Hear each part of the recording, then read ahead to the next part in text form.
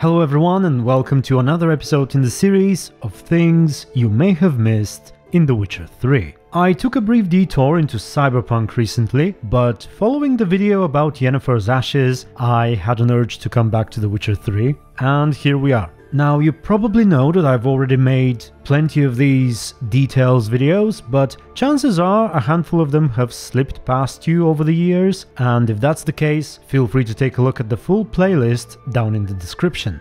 Alright, without further lollygagging, let's begin with number 1, which I am fairly confident is a reference to the Sword of Destiny book, which you may not have noticed, or perhaps you simply did not make the connection. Remember how Imlerith chases Ciri as she escapes from the crones?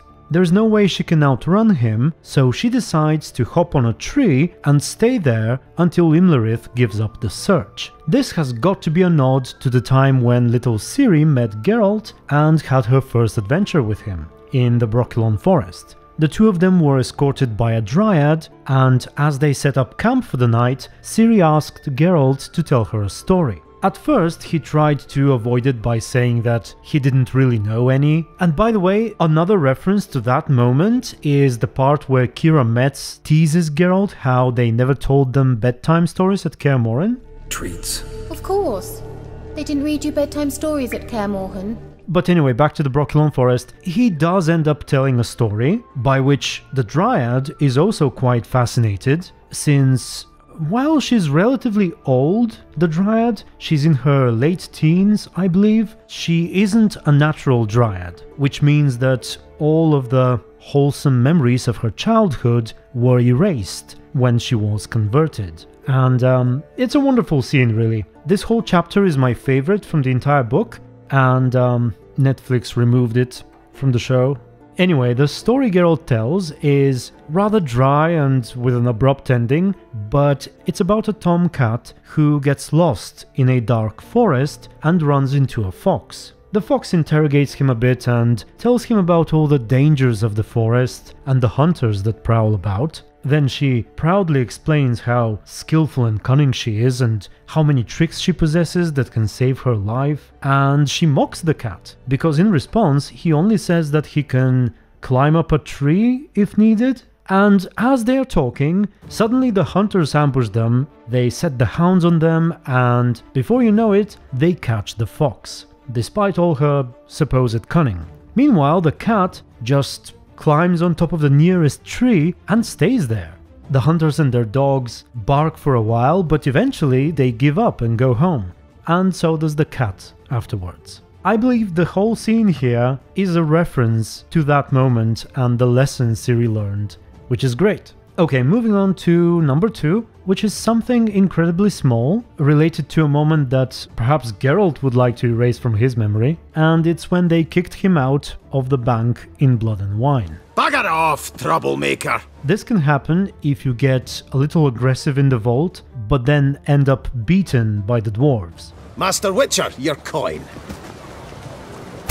You probably know that as a result you will be forced to exchange money at a slightly worse rate with this shady person near the bank. Do you need to swap currencies, or perhaps a small loan at a reasonable rate? But a small detail you may not have noticed is the board to the left as soon as you enter. There are several drawings of people who are not to be served in this establishment. I'm afraid I can't identify them, but what I do know is that if you get kicked, a unique drawing of Geralt appears pinned on that same board. So in addition to a painting in the local brothel, you can have a portrait in the bank too. We will no longer serve you here. Please go. Okay, next up we have a curious piece of information and a bit of a restored dialogue involving Hjort. This is the druid who attempts to help Jarl Ulderich and stays with him the whole time. The one you seek you will find, and then she will die. The latest, or one of the latest versions of the Brothers in Arms mod enables a bit more dialogue revolving around him with Ceres right after you rescue her from the cursed house. Folk have said Udalric's the chosen one, the one the gods speak to. I believed it once, but now, considering certain things, I think he's just haunted. And it's his dead brother that's haunting him. And you have a theory about the voices, what they might actually be. I've asked around, here and there. Visited our druids on Ard Skellig and Freya's priestesses on Hindersfjord. And I've talked to Hjort. This Hjort, who is he exactly? A druid. Been serving the Brokvar clan since Agnar. Udalric's granddad was Jarl. Da says he's the only reasonable man in the whole clan. Krach could be right. Seems Hjort gave you a good lead. I take it your suspicions were confirmed. Priestesses and druids wouldn't say much, but they agreed there's not much in the holy tomes about the gods commanding folk to hurt themselves. Hjort was the one really got me thinking. He told me Udalric started hearing voices right after Aki's death. Hjort thought that important. So Hjort also doubts Udalric's been chosen by the gods. He's loyal to the clan, so he'd never say openly. But he suggested that Udalric's troubles likely come from Aki. So you believe Aki's getting his revenge, because Udalric let him die? What's even more interesting is that apparently this is only a small indication of the larger role that the developers initially intended for this character. I had never heard about this before, but allegedly Hjort was supposed to be a kind of supernatural being, and his involvement was meant to be much more significant. I do not have any clues as to why they changed it. Perhaps they did not wish for him to compete against Gontor O'Dim, but apparently he was meant to be involved with the ending of the game somehow. Perhaps even with the worst ending, given that he prophesied it. Actually, and this is more of a personal speculation, but in the video where I talked about Ciri's grave, I mentioned the false Ciri and how she was initially part of the Skellige storyline, but was later replaced by Ceres. And given that Ceres' personal quest contains cut content related to Hjort, could it be that Hjort's original involvement also revolved around the false Ciri? Who knows, but I think it's a likely hypothesis. At any rate, tell me what you think of all this, and especially if you've heard anything more on the subject. I wish to thank the creators of the Brothers in Arms mod once again, and especially Mr. Glassfish for sharing all this information that I have about Hjort's original involvement. And now that I mentioned Glassfish, let's talk about Fishlung. You know, one of the divers from which you can get the information about the Sunstone. Did you know that there's an outcome of the scene with him where he can potentially get killed by drowners? There is this optional piece of dialogue about sensing them around, which pops up during the conversation. Risking a lot. Why? That a threat or something? Don't need to worry about me, but I heard calls underwater. Monsters must have sensed blood. I don't hear nothing. Ordinary folk never hear these things, till it's too late. We best get out of here, Matthias. If you go through it, Fishlung and his friend will leave in peace after finishing talking. We got nothing else for you, so if you're done, we'd rather get back up top.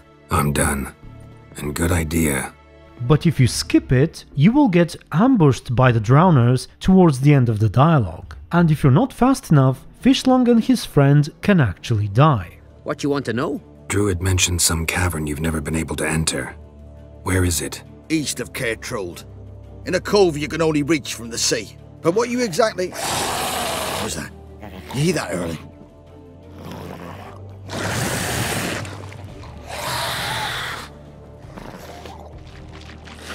People! Murderer!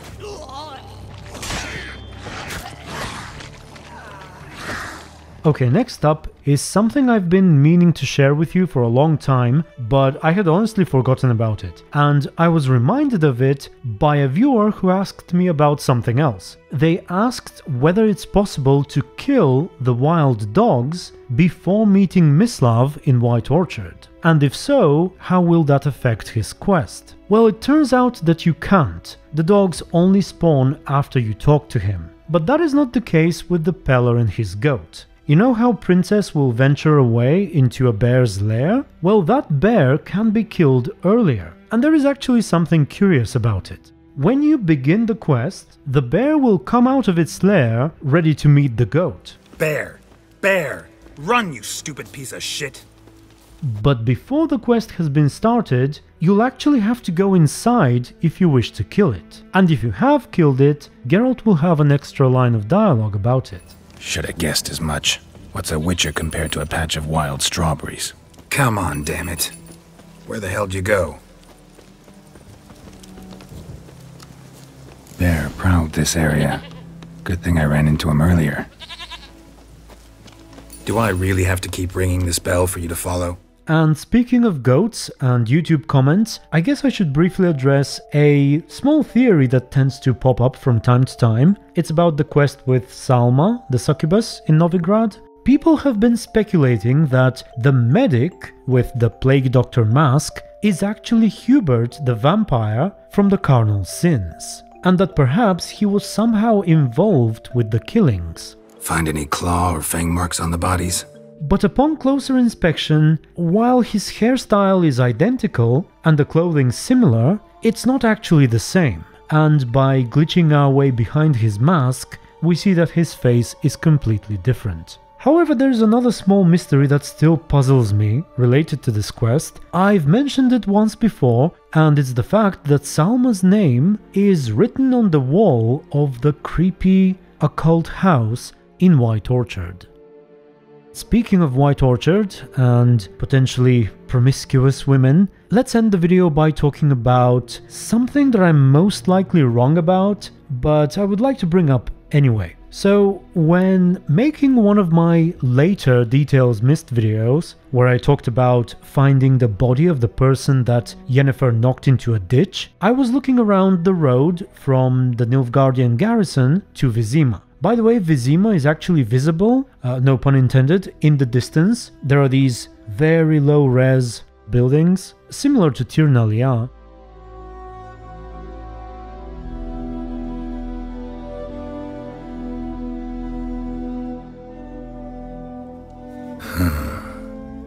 Beautiful. I'm glad to know you appreciate it. Elven architecture is a bit more sophisticated than yours. But the point is, I noticed a brief exchange along the road between a traveler who's headed to Vizima and a local woman. She basically warns him of the dangers of the road, but is also rather quick to offer him a place to stay at her home until the situation has been resolved. Good woman, is this the road to Vizima? To your grave, more like. Have you not heard about the griffin? First the black ones, now a griffin. I guess it's true, misery does love company. As should travellers. Leave the village alone and the beast will sniff you out and eat you up sure as morn. You best wait till the group gathers. At the inn, if you've gold. If not, I'll put you up myself. I don't like you, White One. And then I realized that this is the same woman who is seen earlier when you arrive at White Orchard, spreading rumors about Elsa being Nilfgaard's whore and whatnot. I knows what I knows. Elsa bears her rump for the Blackens. Little whore. I don't like you, White One. So I thought, how hypocritical of her. But upon further investigation, I think it's just a case of reused models, because as soon as you see her talking to that man, there's a woman who looks exactly like her, working at the house very close to where the initial woman was seen, spreading the rumors about Elsa. So I'm not sure if this is supposed to be the same person after all, but if you have any thoughts on the matter, I'd be happy to hear them. And with that, I believe we're done for now. I'd like to thank you very much for watching, especially to my supporters and YouTube members, and until the next video, stay tuned and be good.